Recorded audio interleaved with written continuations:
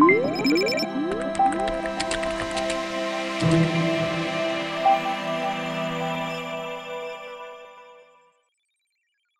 guys, welcome back. This is Life of an EV Part 6. We're going to be talking about electric vehicle maintenance. So I contemplated whether I want to do cost, whether I wanted to do, what needs changed. And we talk about cost a lot. So, I'm just going to break it down into what you're going to be looking forward to maintenance-wise on an EV. So first of all, I want to break down the battery for you because that's people's biggest concern is, we're going to be spending $30,000 to replace our battery, which batteries are expensive. So I'm going to give you a few tips to kind of maintain the health of your battery and get the longest life out of it. So this here is a picture of an electric vehicle battery. Sometimes it's different. You'll see rows of 5 stacked on top of each other sometimes. So this is a nice generic picture. So there's a lot going on. I'm going to break it down into 2 things that we're going to look at specifically.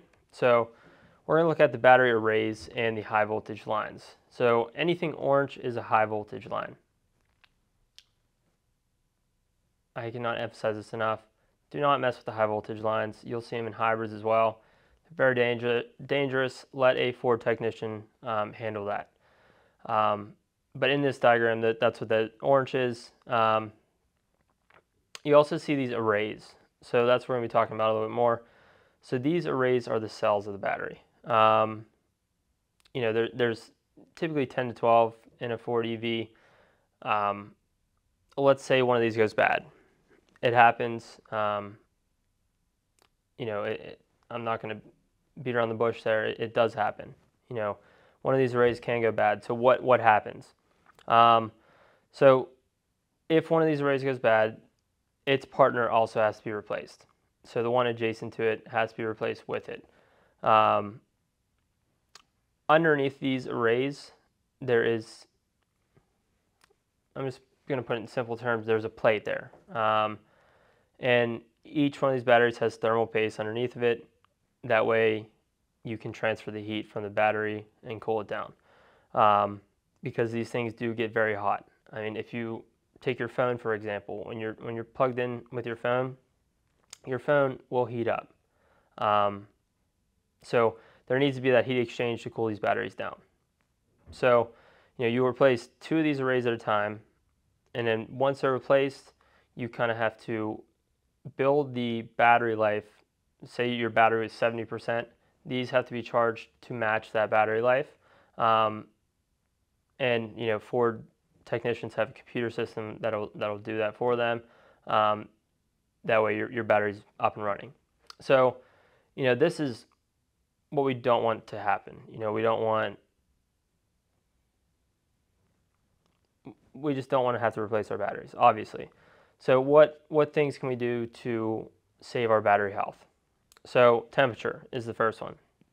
So, extremely cold and extremely warm or extremely hot are the battery's kryptonite. So whatever you can do to prevent it from being exposed to that, as well as preconditioning, like I mentioned before, preheat your battery in cold temperatures and gets it ready for the drive. So I know there's some scenarios where it's hard to do this, but as much as you can, try to keep it away from extreme temperatures. Another thing we're looking at is charging. So DC fast chargers can be harmful to your battery over time. If you're continually relying on DC fast chargers, it can decrease your battery's lifespan. And there's a lot of people that just depend on public charging. There are level 2 public chargers that you can use. They do take longer, but that's another alternative. We're also going to look at battery usage and charging.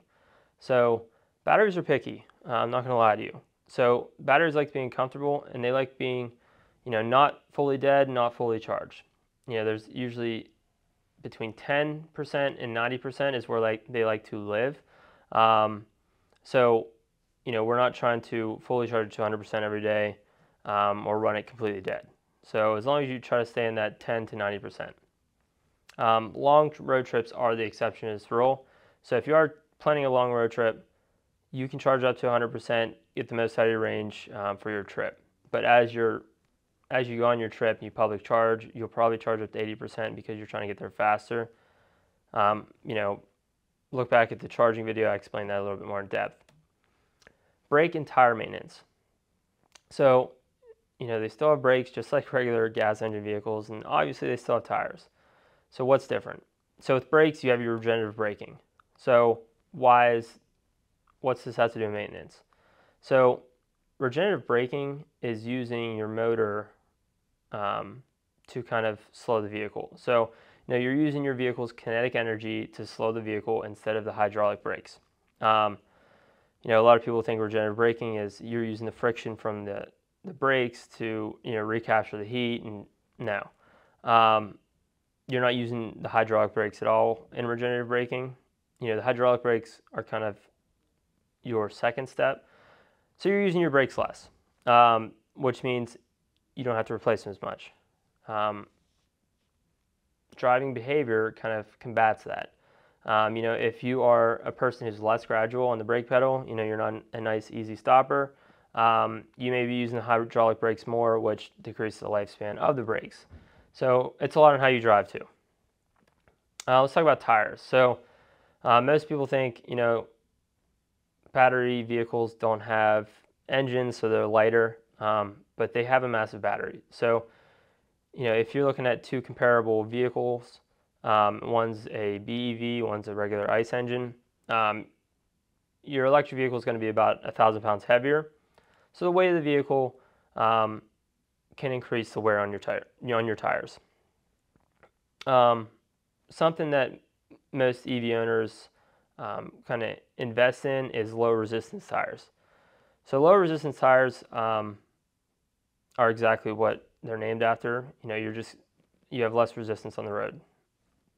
Easiest way to put it, which means you get the most out of your range. So low resistance tires have less roll resistance, giving you the most range out of your EV. They are more expensive. I'm not going to lie to you there. They're a little bit more expensive than your regular all-weather, but if you're a person that's range conscious, this might be a good investment. Some miscellaneous maintenance requirements from an EV. You still have hoses, bushings, so you have rubber items. Those rubber items are still exposed to air, just like on a regular gas vehicle. So you still may see dry rotting. You know, it's not, you're not prone to it. It's going to happen over time, just like it does on a gas vehicle. So those repairs still will need to maintain, but you know, just like on a gas vehicle, this doesn't happen in the first 3 to 5 years. This is down the road. Salt damage. So we see it a lot here in Pennsylvania. You know, up north you might see it. South you might not see it as much. So what they recommend is to spray the salt from your car at least twice a year to prevent rust and corrosion. You know, you don't want to corrode anything, obviously, especially on a gas vehicle. I recommend more than twice a year. Anytime my car, if they salt the roads, I'm washing my car immediately after. It's just a common practice, but you still have to deal with it on an EV. So cabin filter. So still need to be replaced to maintain the quality of the air coming into the cabin. You know, same as gas vehicle. This might be one of the first things that need to be replaced because you don't have you don't have to have an oil change. You don't need an oil filter. There's no engine components. You don't need fuel injectors, which is a lot less on the maintenance cost. So, you know, every 6 months you're getting an oil change. You don't have that cost with an EV. You may, again, need your tires rotated, but no oil change, no oil filter. Fluids and coolant. So, you know, you're still going to have fluids with a EV. You have your brake fluid. You still have coolant. Like I said before, there's a coolant that runs under the batteries to keep them cool. You know, the inverter. There's a lot of liquid-cooled items on the EV. So these things don't need replaced. You know, every 6 months. something that your Ford technician will keep an eye on, as you bring it in for service throughout its lifespan. The coolant that EVs use is a little bit different than a regular gas engine. You want something with low conductivity, because in the case that it does leak into the battery, you don't want that. So something that's has a low conductivity level, and they make coolants for it. But again, your Ford technician will take care of that. He knows what to put in it.